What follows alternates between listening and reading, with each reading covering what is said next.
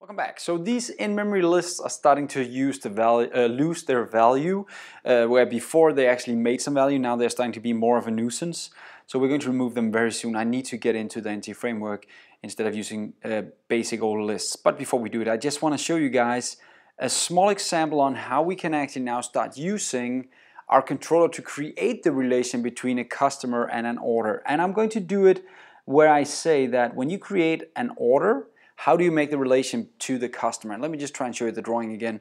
You have to remember that when you create an order, you need to have a relation to a customer, right? So you cannot say the foreign key right here can be blank. No, when you create an order, there needs to be a customer, else the order can't exist. So that's why we're going to make it inside the orders controller and say when we create an order, I'm going to at the same time make a relation to a specific customer. So let's just, for the fun of it, just do it simple for now and just say when an order is popping up right here, what we'll do is we'll use the order service to create an order. Very, very simple stuff.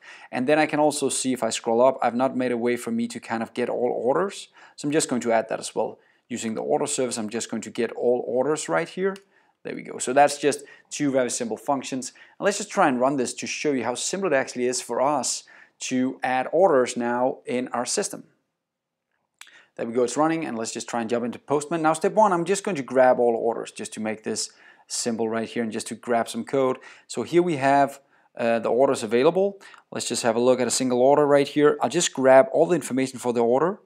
There we go, just to use it for the post. Now you'll see the order in a second. There we go. I'll go and make a post request, and I'll just jump into the top and say body right here. Remember, it's raw and then application JSON to start writing JSON. I'll paste in the entire order. Notice all this information.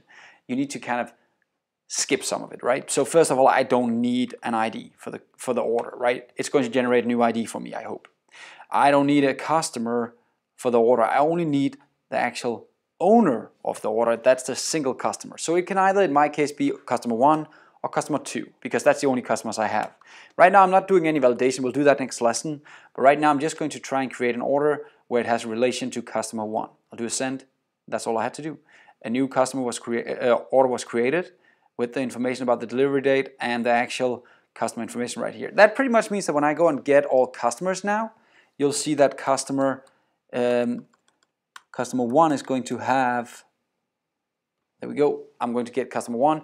He's actually going to have not only 1, 2, but actually 3 orders now.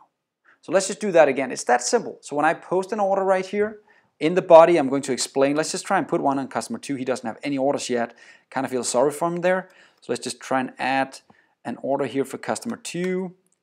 There we go. I'll do a post. And that's, of course, for the orders API. Orders. There we go. Let's try and post this. An order was created, right, for customer 2. So when I go and get all customers now, actually when I go and get customer with ID of 2 right here, you'll actually see that now he actually has an order as well. Yay! Customer 2 bought something. That's how simple it is. So notice when I post stuff now, it's very, very simple to add my order customer relations, pretty much just by saying when you post this guy, just send the information about the customer that you want a relation to.